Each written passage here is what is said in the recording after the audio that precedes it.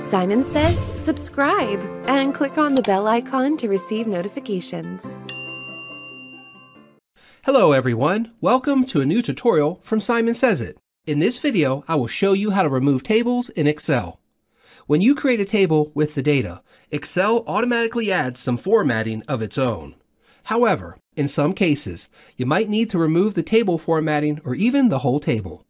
Let us first see how to remove the table formatting in Excel. To remove the table formatting, first, select the table. Navigate to Table Design. And under the Table Style section, click on the More drop-down. Scroll down and click on Clear from the drop-down. This only removes the formatting of the table, but the data, filters, and other elements remain in the table format. Now, navigate to Home. Under the Editing section, click on the drop-down from the Clear and select Clear Formats. This removes the drop-down from the headers and converts the table to normal range data. In the above-mentioned method, we saw how to remove the formatting in a table. However, in some cases, you might have to delete or remove the whole table. If there is no need for an Excel table, you can easily convert a table to normal data using this method.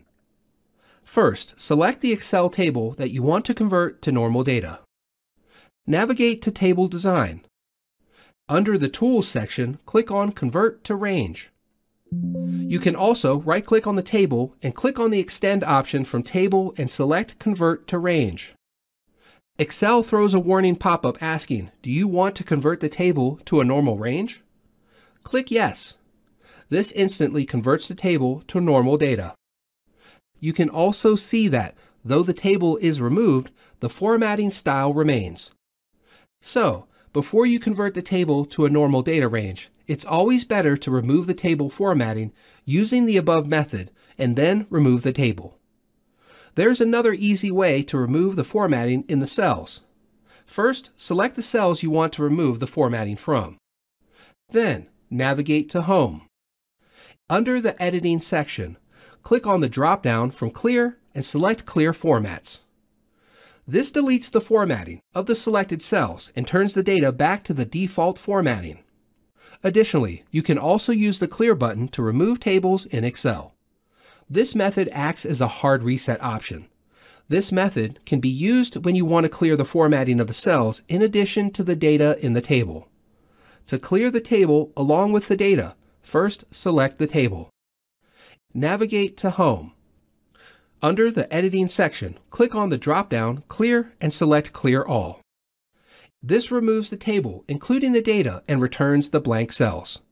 That is all, everyone. Excel offers you the flexibility to change or even remove the formatting of the table to suit your needs. Additionally, you can also delete the whole table depending on your choice. In this video, we saw how to remove tables and formatting in Excel in an easy way. Thank you.